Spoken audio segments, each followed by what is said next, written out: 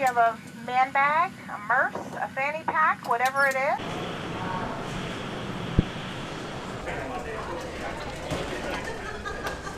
Surprise, we're in Wisconsin.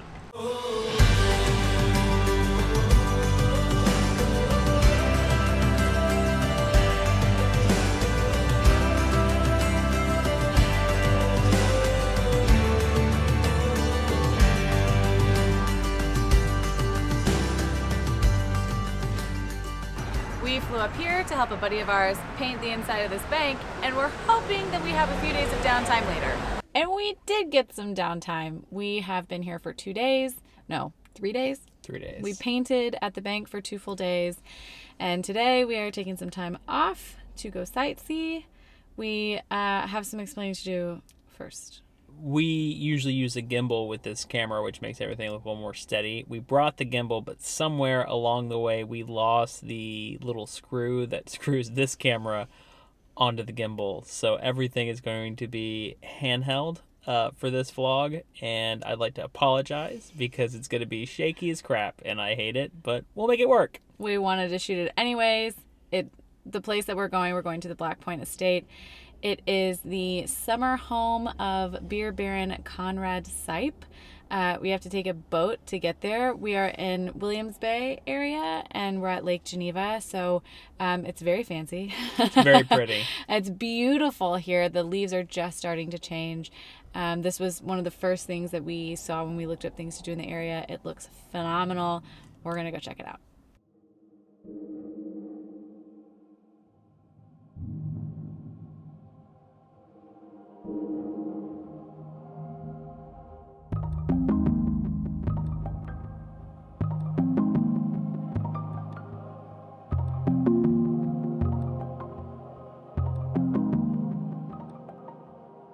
This is the Riviera. This is where we check in and go get our boat tickets, and we will then go get on one of the many boats. We made it! The first estate built on Geneva Lake in 1870 was called Maple Lawn, and it was built for Shelton Sturgis, brother of George, and with their other brother Buckingham, were in the grain storage business that was handed down to them from their father.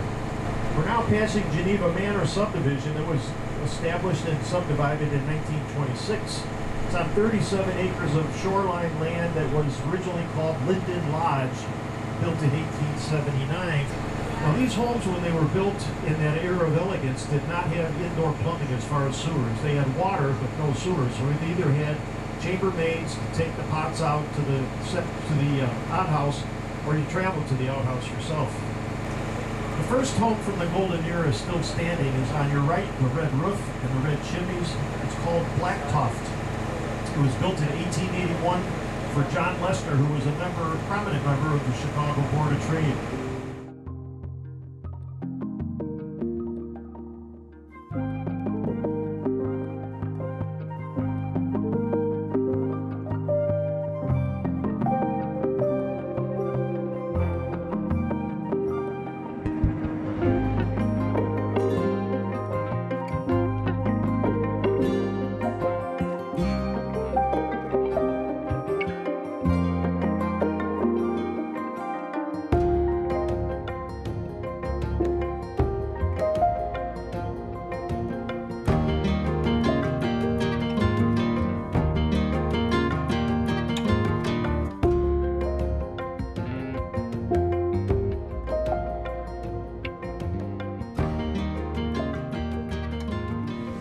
Boat ride over was amazing. I have never seen so much immense wealth accumulated along one shoreline in my life. The walk up to the house is a bunch of steps to be prepared. It's beautiful. Tour's about to start. As they told you already, this was the summer home of Conrad Seipp. He was born in Germany, 1825. And at the age of about 25 years old, he came here to the United States. Obviously first through New York, and then to a small community down here in Illinois by the name of Lyons, Illinois. Well, little did he know what he's going to be doing as far as an occupation in his life, but his first job down there was driving a beer wagon for Miller Brothers Brewery. There was a young lady that came here from Germany. Her name was Maria, Conrad and Maria were married, and with Maria, he has 6 children. Conrad grew in wealth in a huge, huge hurry. One of the reasons, not the main reason, but one of the reasons was 1871. Chicago fire. He was so far south in South Chicago that when the fire went through, it took out all of his competition, but he was left alone.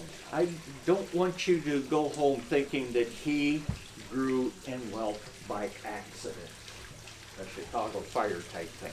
He really had a brilliant mind for business. Before we start, do any of you know how to play the piano? Okay, good deal. Now, for real, it's 4 chords. So Okay, it's okay. Do you want me to be talking while Oh, I don't care. Yeah, you're good. Just the embarrassment alone will come through.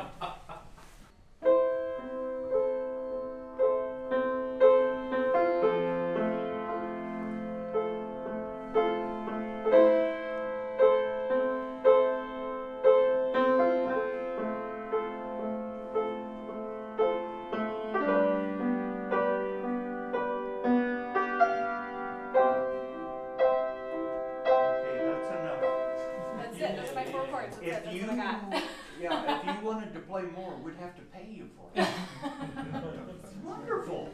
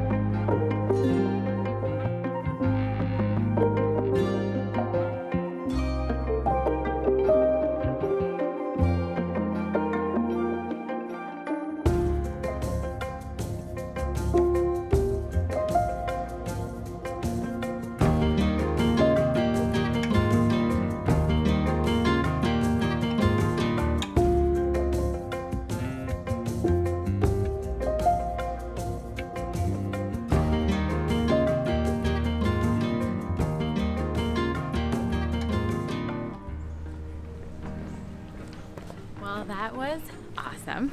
There is so much history that we could sit and try to fill you in on. I can't remember it all. It was amazing. But what's really cool is this. So about 5 years ago, they had one of the great-great-great-granddaughters of Conrad Seipp came to visit. And during the tour, or maybe after, she pulled the tour guide aside and she said, you know, I have my great-great-great-granddad's beer recipe. Wouldn't it be cool if we could brew it? And they were like, yes.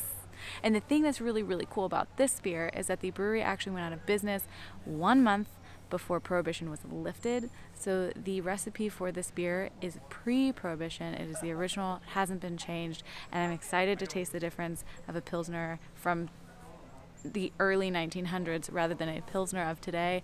Very excited. We'll fill you in on how it tastes. Okay, one more thing I wanted to mention.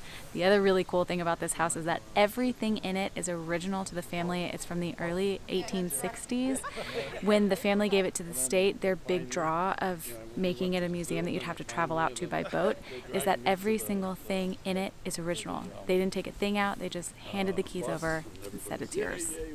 So we just got done with the tour. It was really cool because we got to get in a boat and they took us all the way around the lake, not all the way, but like halfway around the lake. And they also pointed out a bunch of the homes, all the historic houses, and then also some of the history of the area. And like most of the places out here are people from Chicago that come down, and this is like their summer home. Their summer home. That is huge. And then we got to the actual place that we were going. Yeah, and so then they let you off the boat there, and you get a couple of hours, a guided tour through the house. It's a 3-story house. You get to go through 2 stories, and then they give you the history on the Seipp family. Stipe? Where's that beer? Seipp. It's Seipp. So Conrad Seipp was a German immigrant. He came to America when he was 25. Within 14 years, he opened a brewery. That brewery did phenomenally well, in part, he kind of had the best of both worlds. He was a very, very smart man. And then when Chicago burned to the ground, he was a little bit farther south and he was fine, but all of his competition was taken out. So he had a leg up in a sense. He was a very, very smart, frugal businessman. He grew his brewery very, very quickly. And then Prohibition happened. And like many breweries, they switched to soda. But they were saying it was 30 days to the day from the end of Prohibition, company folded. Belly up, bankrupt, gone. And then 30 days later, Prohibition was over. Surprise, surprise. So that's a bit of an unfortunate story for that part of the family history. The house was really cool. The cool thing about it was really the fact that the house was left exactly as it was when the family gave it to the state. One of the agreements was is they would leave it with everything that was in it, because that way it would be exactly as it is. Most historical places you go, they've been cleared out by the family wanting to like take family heirlooms or things that they remember, and so it's rare to go to a place where it's like, this is the original furniture, this is the original pictures, these are the original mirrors, these are the original tiles. I've never seen anything like that. All the family photos are still there. From all from all the places that we've ever been that have been like historical buildings, it's always like, here's a representation of what it could have looked like, and they buy things around the same year. We had a very knowledgeable guide. He was very, very nice. I got to play a piano, which was terrifying. The guy, the amount of which I was shaking when I sat down at that thing. I get nervous when I have to perform for people, and then not to mention, I don't know how much that piano cost. The guy was like, does anybody here know how to play the piano? And Lydia just kind of said a little bit. I know how to play like a song. Said anything, and then we got to volunteer her.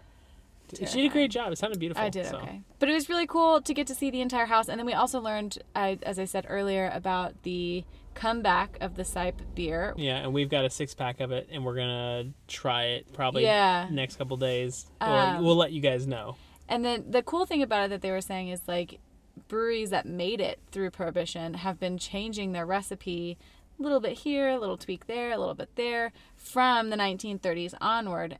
So you have a beer that has been produced for almost 100 years, but it doesn't taste the same as day one. And so this is kind of cool because it is a pre-Prohibition recipe, unchanged through the decades. And so that's kind of just a neat, weird little quirky thing to get to try. So after we were done with the house tour, we went back down the boat, and they took us around the other side of the lake. So we have gone almost, I think, pretty much all the way around the lake. Yeah, I think it's like 30 to 45 minutes out and then 30, 45 minutes back.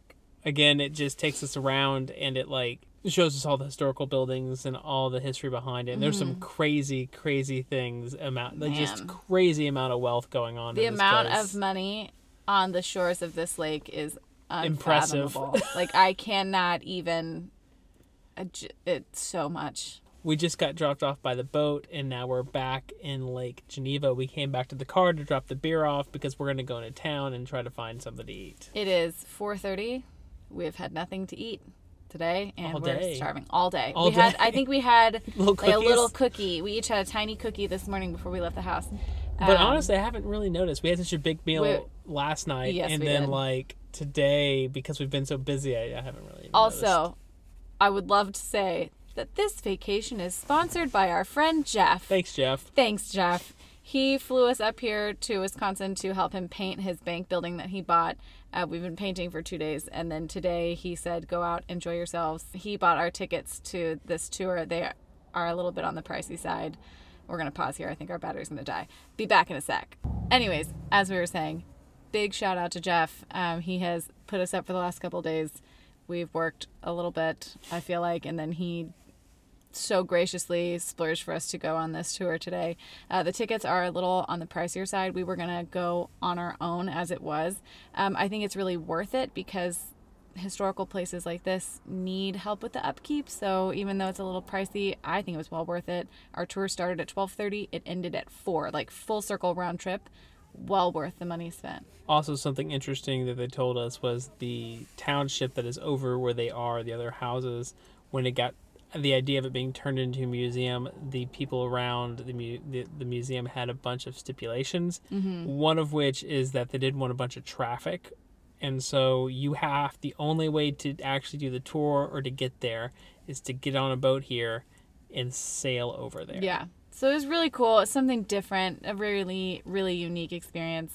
But we're starving, so we're going to go hopefully find something delicious to eat. Delicious to eat. Delicious. Oh, Lord.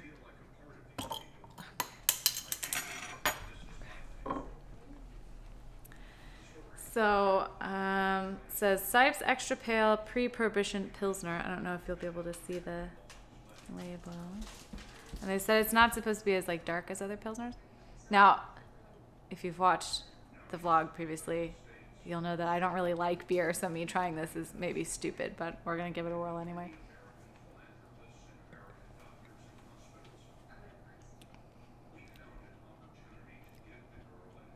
I hate it less than other beers, if that means anything. It is not as dark. It is definitely feels like a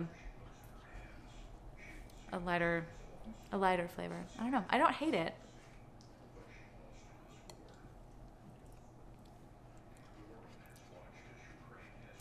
It's almost got like a sweet aftertaste, which is not common in other ones. I could get behind that. I like beer more than she does. Yeah, it tastes like beer. It's not bad, though. It's definitely lighter, but I've had something similar, but I can't think of what it is. It's good, though.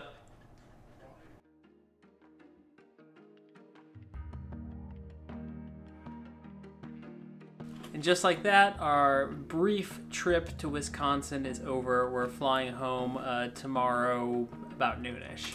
We just pack up tonight, head home tomorrow, and then in 3 weeks, we'll see you in Hawaii. Aloha.